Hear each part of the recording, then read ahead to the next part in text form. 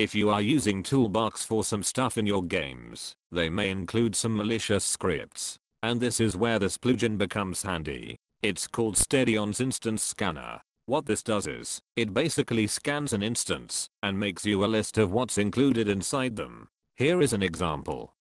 If we scan this model, we can see its children. This one looks fine. It only has a fire, but it's for a model. So there are 3 buttons near an instance.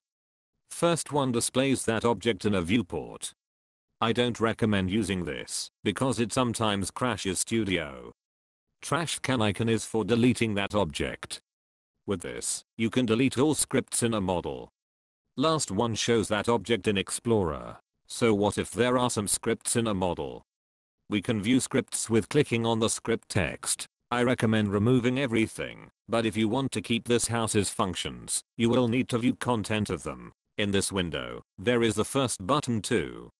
It probably searches it up on Google, but I don't recommend using it either. I opened up a script and this looks fine. But if I opened this one with random number name, we can see that it's a malicious script. If you can't figure out if it's malicious or not, these scripts are usually on a single line and has require function.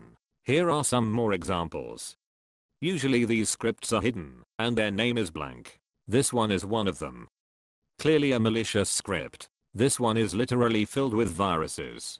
You can delete all of these scripts with clicking on the trash can icon near the script text. These malicious scripts have similar names.